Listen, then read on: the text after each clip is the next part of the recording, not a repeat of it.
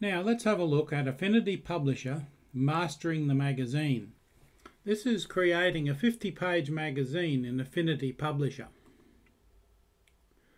We're going to be setting up a 50-page magazine with presets, and the AF pub file will be available on my website. Now I'm not going to complete all 50 pages of the magazine. We'd be here for hours otherwise, because it is a big job doing 50 pages. But I'm going to set up the 3 master pages, and we'll use those master pages on a couple of the content pages for the start of the magazine, and I'll just give you an idea of how you set up magazine pages. It's really quite straightforward, and I do believe you shouldn't be fearful of it. So let's jump right in and have a look. Now there's some notes on master page names in this exercise. The first master page is blank. Well, it's called blank, and it's a single page. There are 2 magazine body master pages named light footer and dark footer respectively. It will become obvious later, but the light footer goes on dark pages and the dark footer goes on light pages. In all, there are 3 master pages and 50 body pages to the magazine. The setting up of these master pages can be a little tricky, especially for a beginner, so take your time. There are certain little hidden settings here and there. Well, they appear to be hidden, but they're really not. The magazine pages contain advertising and copy, and as I mentioned, not all of them are completed. I urge you to remember to switch between preview mode and margin and bleed display mode regularly to check your document readability. If you turn on margin and bleed display, preview mode will turn off. If you turn on preview mode, the other 2 will turn off, so you go backwards and forwards with them. So let's begin. Open Publisher and begin a new document, and I'll show you how to set up a preset so you can produce a 50-page magazine anytime you like. Regularly, once a month perhaps, as the club magazine comes out. So select My Presets for setting up the document, and you'll see that there, My Presets. I've already got a few presets in there, and there's the one we're working on today. Enter the layout settings as you see them here. Now take your time, there's a lot of them. Now you'll notice I've got the document in centimetres. Now there's a little trap for unwary players here. If you normally work in millimetres and you suddenly switch to centimetres, you'll end up with a problem that I'll show to you later on as we get to the master pages, because you can type in 10 millimetres thinking you're in millimetres when you're actually in centimetres, so your margins will be 10 centimetres and not millimetres. It can get confusing, so beware and remember you're in centimetres. In portrait mode, you can prefer embedded or you can prefer linked. Now linked images can be a problem if you move them about on your computer. You might be one of these people who likes to continually rearrange your images and photos, and you move them from this drive to that drive, from this folder to that folder as you look for room. If your images are linked in an Affinity Publisher document, it will lose the link. Publisher won't follow where you put those photos. So if they're not too bad, you can use embedded if they're not too big, and even if they are, it'll come up and warn you and say you've got too many images in your document, do you want to compress them or link them? You can continually apply them and just move happily on. You'll just end up with a really big file. So with a 50-page magazine, perhaps you've got January, February, March, April, May, everything goes in the same folder and stays there. And that way you can use linked. Sometimes it's a personal preference and sometimes not. 50-page magazine, default master, facing pages, arranged horizontally, and you're starting on the right, although it doesn't really matter in this case, but you're starting on the right. CMYK because you're probably going to print. Don't include transparent background. Include margins, 1 centimetre. Remember, it's centimetres, so it's 1 centimetre. If you're working in millimetres, then it's 10 millimetres. 0.3 centimetres is 3 millimetres. Okay, so that's fairly easy. When you've done all that, click on the plus sign. That creates a new preset, and that puts it over here, and it will be called Untitled, and it will appear here in the grey pane. Now you right click on that preset and you can rename it, and I renamed it to 50-page magazine, and you click OK, and you then have your preset. Now you click on the preset if it's not already in highlight mode, then you go down here. When you click on that, it will put the name there. Don't try and put the name there, put it here, and when you click on it, it will automatically appear there. That can be a bit of a trap if you go backwards and forwards, backwards and forwards. If you make a mistake over here, just right click on that and delete it. Go make your alterations, press the plus sign, go back, rename it, etc., etc. And then when you're ready, you click on Create, and up comes your new document. Setting up the document after making the preset. First, we will create the master pages required.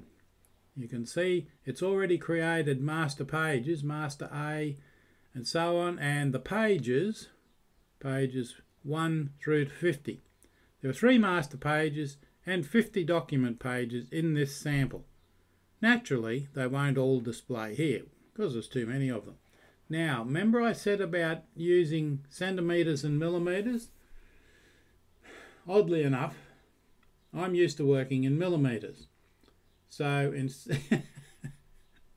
I wanted a 10 millimetre border, but I was in centimetres, and I put a 10 centimetre border. So that's 10 centimetres there, 10 centimetres there, there and there, and ended up with the square in the middle. Well, now the layers for the master pages are minimal. Indeed, there are no additions to the blank page and only small footers in the other 2 pages. And I've renamed them to blank, light footer and dark footer. Now, setting up the single and facing masters. When you first create it, you will end up with 3 double-sided master pages there, master A, B and C. Now select master A, double click on it, then right click and select spread properties from the drop down menu that you will see. These are your spread properties appearing here. Select single because it'll default to facing because you will originally have 2 pages here. And you can also see here a result of me thinking in millimetres when I'm working in centimetres. That's the bleed. That should be 0.3 centimetres, but in fact it turns out to be quite different. I go back and change that because you can change that in spread settings, in document settings. Okay, sidetrack there. Select single. When you leave that page, it will revert to single. So you click OK, and the single blank page will appear here. Rename your masters to blank, light footer, and dark footer. That's pretty straightforward. If you get it wrong, just experiment. Go backwards and forwards. Now we move on to light footer. Double click on this one. Starting with the left footer. It's a tricky bit, as I mentioned here, and a bit hard to get your head around to start with. And you can see over here are the measurements. Now I'll make that a bit clearer in the next slide or 2. This is a rectangle with a grey fill, and it's the same on both sides. That little thing there, it's a tiny rectangle made with the made with the rectangle tool, which is somewhere up here. There, the thing with the blue in it. Okay, and you want a rectangle. It's a shape tool.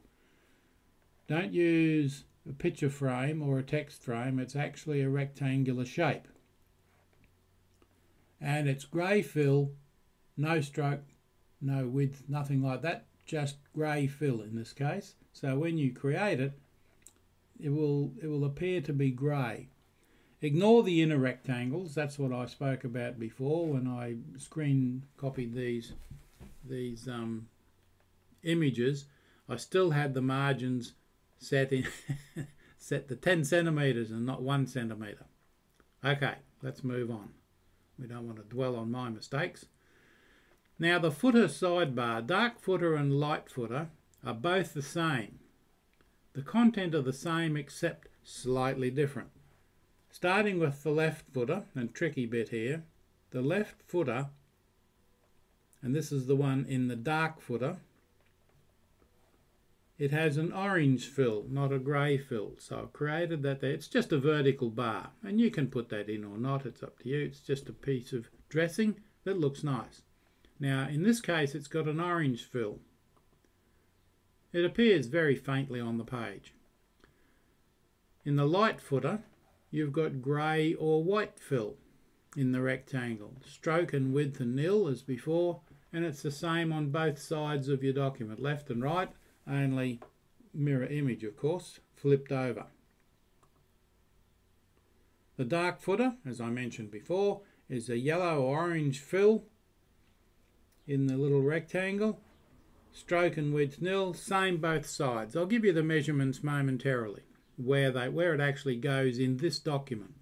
And of course if you download the master from my website, it'll be there for you to see. Now the footer's dimensions on the left side, light footer, grey fill, up there you can see there, grey fill, vertical bar, same both sides.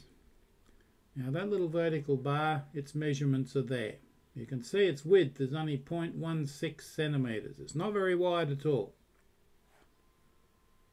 And it's positioned just there. Its X and Y positions are just there. You can see them there, 2 rectangles and 2 texts. We'll get to the text bar shortly. Now the right side, that little footer bar, we're still talking grey fill, and there's its XY position, and there's its width, slightly different, and height. I've just noticed that it's slightly different to the one over here, but that's all right. You can see the grey bar there. That's easily fixable. I can make that whatever I like. Just go backwards and forwards and correct your mistakes, as I do.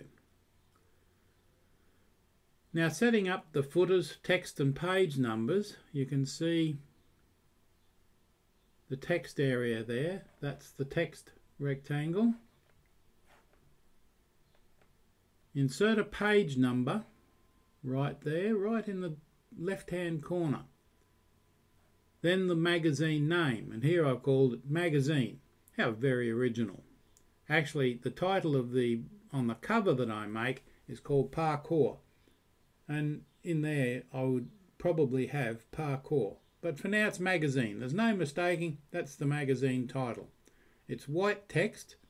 It's orange here so you can see it. Aligned left, and repeat on the right hand side, but aligned right. Magazine, then page number. So you put the word magazine in and the page number's there, the page number's there, and then you align these so they go where you want them and they look neat both sides. That one's in highlight, you can see its location there. And I've still got my dodgy margins. I do eventually fix that, I can assure you. Now here's the right side, text and page numbers. Again, this is the light footer. The dark footer is exactly the same for that matter. It's just that on the light footer, the images are invisible, if you like, the text, because they're white. Insert page number, then the magazine name, here called magazine.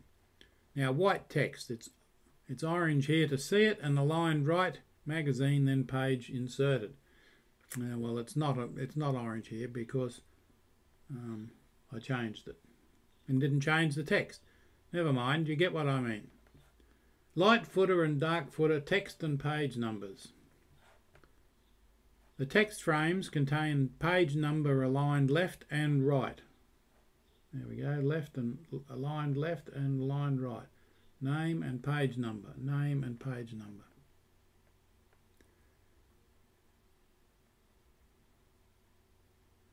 Light and dark footers contain white text and dark text, respectively. Why is that? The light footers go on dark pages and the dark footers go on light pages. Okay, let's have a look. Setting up the pages, what your new project looks like. Now we're finished with master pages and we're on to pages. I've just clicked the little down arrow there and it's displayed all the pages. You can leave them as they are, page numbers 1 through 50. Now, setting up the cover page, phase 1. This is to show the cover page to start with, and you can see the work I've done on there. You can see the bleed and margins and the cover graphic overrun. Now you can see there's your overrun. Anything outside that line won't be printed. It doesn't matter that the image is wider than that because it won't be printed. That's cut off. Each text element is created with artistic text and formatted so it aligns correctly with the border. Everything else is trimmed at printing time. You can see there's the margins and everything aligns neatly with that. They're text files, text areas I should say. That one's been converted, the word group, that's that parkour. That's been converted to curves and then grouped with the add function as we saw earlier on. There's a background image I'm not using, and I'll come to that because there's the image I am using.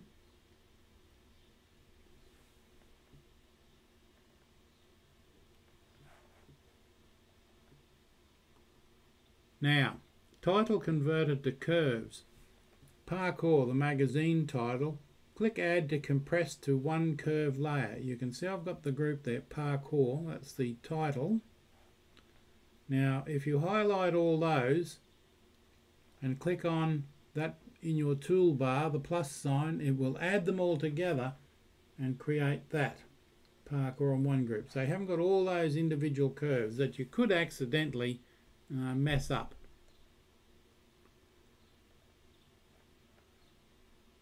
Click on the Geometry Add option to compress the curves layer into one layer.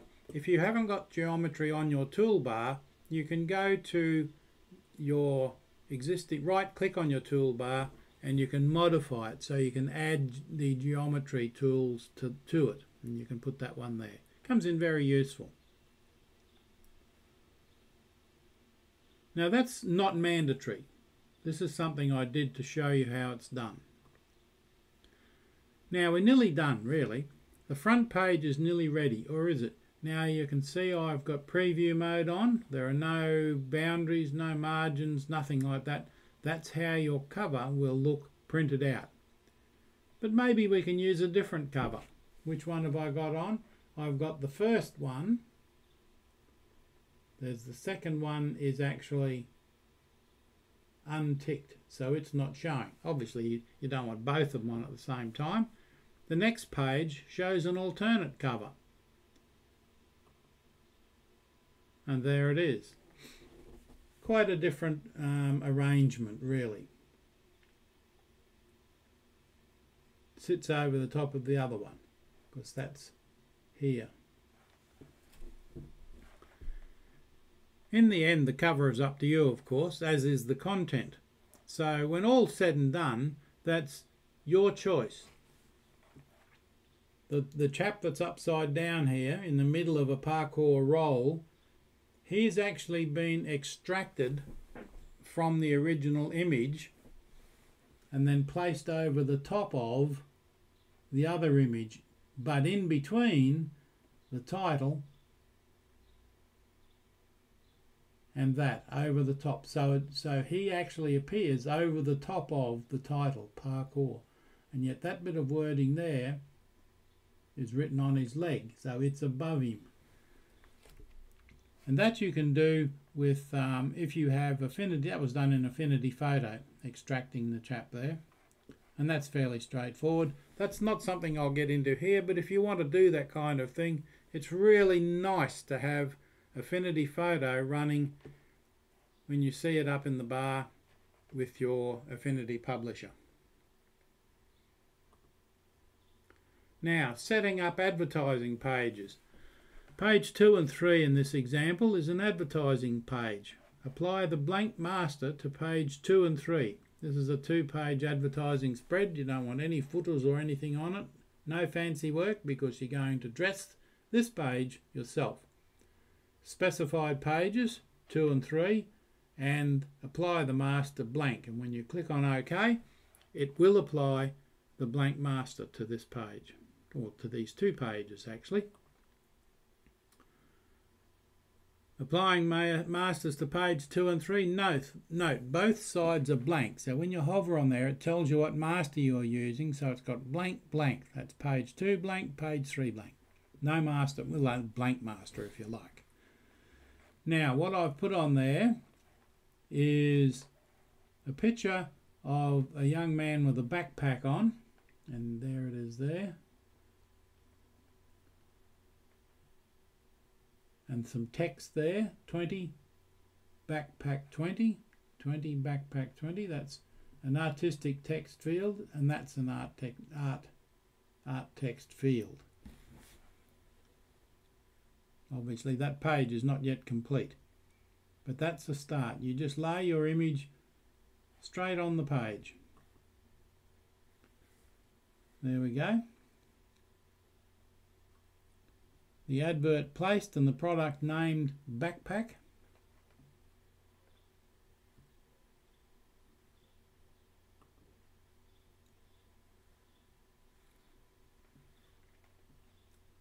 Backpack I've converted to curves.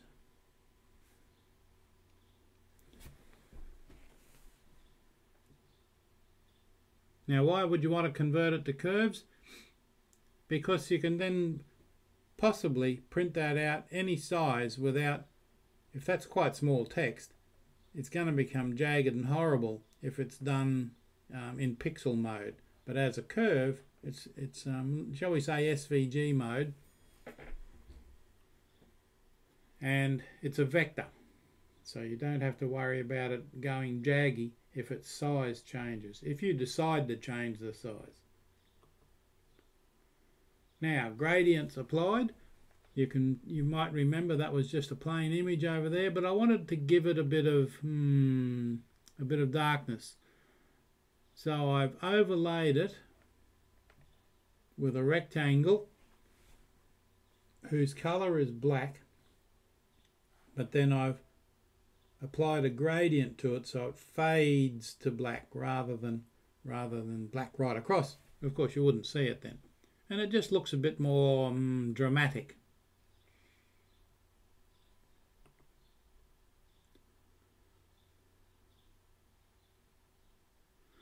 Now you can see there page 2 and 3 complete. You can see the picture frame that the image is sitting in because I've got all of the, oh, that one there I didn't. I thought I had them all expanded so you can see their content. There's a picture frame with the backpacker in it. And there's advertising, advertising, advertising, part of the same thing. A bit of lorem ipsum text put in there so you can see it. You can see it's within the boundaries still, right on the boundaries, because there's your bleed boundary. That will be cut off. Depending on your printer, that won't be. And if you want to make sure that it doesn't get cut off along there, then you just move that little rectangle up slightly so it's within the borders, within the margins.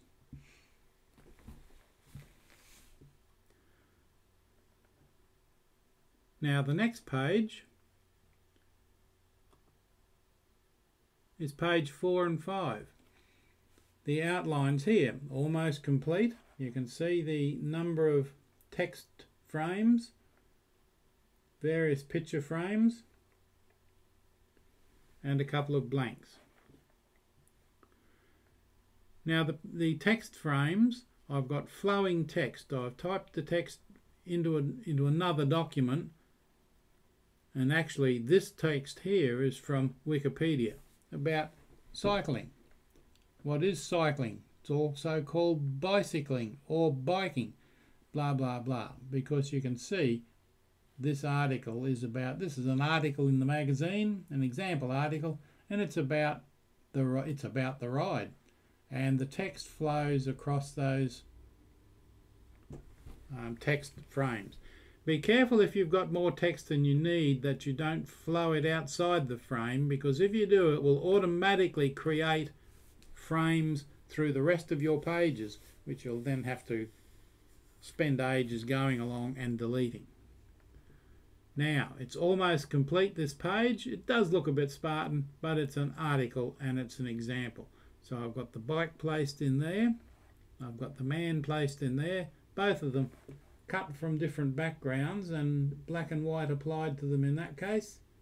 And the cycle is masked out so that there's just the cycle there. Again, using Affinity Photo in the Affinity Photo persona in Publisher. Now the persona is not showing there because it's normally up there, and I've trimmed the screen grab below it. Now the next thing I did, taken the text here and wrapped the text, expanded it here to fill the page a bit because it's quite blank, and then wrapped the text around the chap here so that it gives it a ragged edge and it looks like it fits. It makes it more personal, if you like, than just having him standing out on his own because the original was there and it looked clunky. But here it is, nicely wrapped and pretty close to the man standing there looking out at the camera.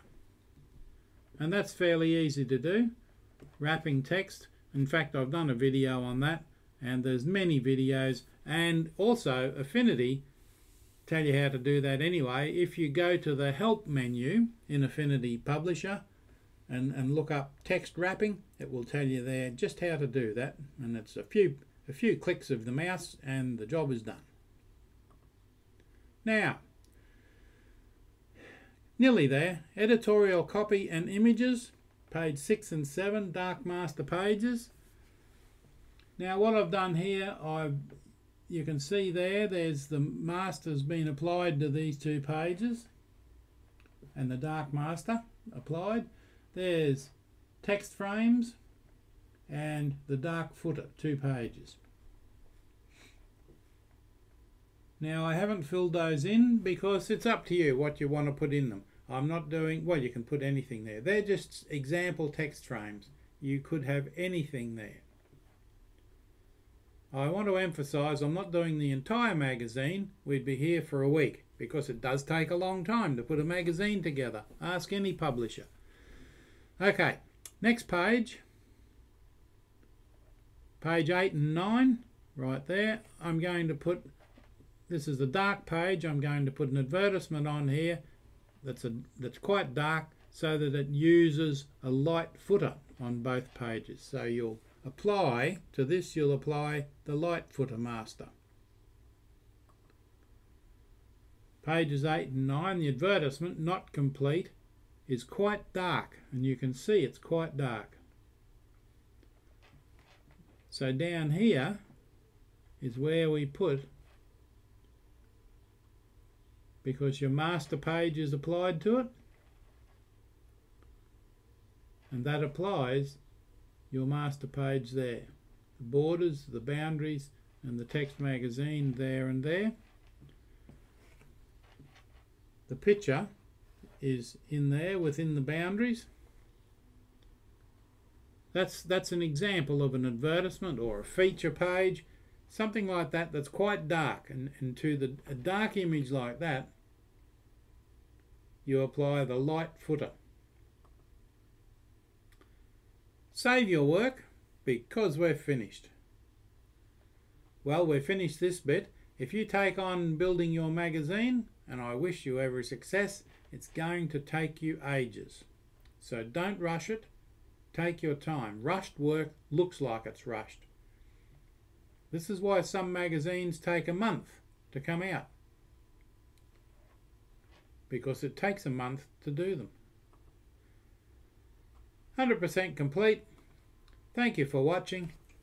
Notes on the exercise: I haven't completed all 50 pages, as you can see. They're basically repetitive, and you will do your own in any case. What I have done, I hope, is show you how to use master pages to make it easier to dress content pages, and how to make use of the photo and designer personas as well, assuming you have those installed. And at their prices, I don't see why you wouldn't. It makes life very easy. The complete document as you see it can be found on my website at that address. Too easy. And there's a lot of other stuff there you might be able to use as well. And remember to subscribe and like my channel on YouTube. I really appreciate your doing that. Makes my life worth living. I'm easily pleased. Now, off to the corner shop. Let's have a nice meal.